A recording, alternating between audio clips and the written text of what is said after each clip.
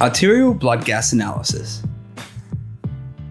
Arterial blood gas, or an ABG, is a blood gas analysis used as a diagnostic tool to assess the acid-base status of the patient and help provide further information in analysing the partial pressures of gas in the blood.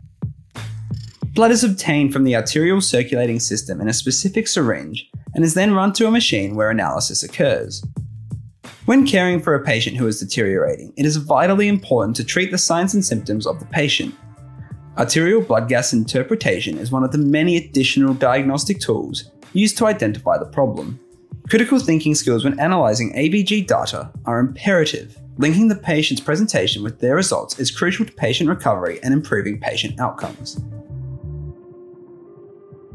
When interpreting an ABG reading, it is essential to know what values are considered normal. From this baseline, you can then begin to recognise significant variations in a patient's results. The first value is the pH, power of hydrogen, which measures how many hydrogen ions are in the sample. This determines if the blood is acidotic or alkalotic. Normal values for pH range from 7.35 to 7.45. The next value is carbon dioxide level, and this will tell you if the problem is respiratory in origin. CO2 is the byproduct of cellular metabolism excreted via the lungs. Partial pressure of CO2, or PaCO2, in arterial blood is determined by how well the patient is ventilating. The normal range for partial pressure CO2 is 35 to 45 mm of mercury. Bicarbonate. Bicarbonate ions, or HCO3 negative, will tell you if the problem is related to metabolic changes in your patient and refers to the renal system. The kidneys secrete hydrogen ions and reabsorb bicarbonate when it needs to. The normal range is 22 to 26 millimoles per litre. As the blood pH decreases, becoming more acidic, the body retains bicarbonate, more base. As the blood pH rises, becoming more alkalotic, the body excretes bicarbonate in the urine. Be mindful that the compensatory mechanisms take hours and even days to occur. Here is a table to clearly outline the values. When the numbers in an ABG result fall outside of these ranges, you can then determine what type of problem the patient is experiencing. Remember to always treat the signs and symptoms of the patient first and escalate care. Acidotic or alkalotic. If the ABG results reveal pH numbers are not within the normal range, the patient's pH level is either acidotic or alkalotic. The lower the number, the more acidotic the patient is.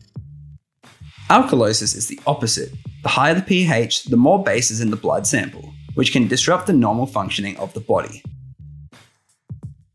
Once you've determined whether there is too much acid or too much base, you can move on to determine the cause. So, is it a respiratory or a metabolic problem? After you've determined whether the sample is acidotic or alkaline, you need to work out if it's due to a respiratory or metabolic condition. If the cause is respiratory in nature, the partial pressure of CO2 will be out of the normal range, whereas for metabolic problems, the HCO3 negative will be abnormal. Arterial blood gas interpretations can be overwhelming to start with. So what does all this mean? How can we simplify it? Try drawing up a grid that looks like this. Many clinicians find this method visually easy to assist in the analysing process. Using the grid, let's work through an example. The pH level is 7.3, carbon dioxide is 50, and bicarbonate 30. pH is out of range below 7.35, which represents acidosis. The CO2 is out of range above 45, representing acidosis. Bicarbonate is out of range, representing more of a base, placing HCO3 negative in the alkalosis column.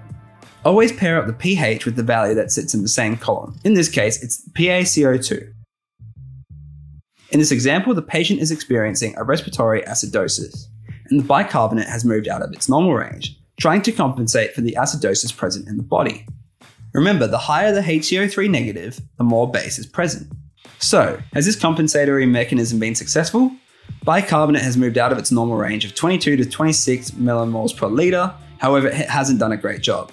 This is known as partially compensating respiratory acidosis. If it was a fully compensating respiratory acidosis, the pH level would be back within the normal range of 7.35 to 7.45.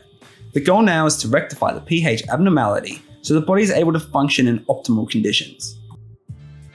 Always remember to treat the signs and symptoms of the patient and escalate care.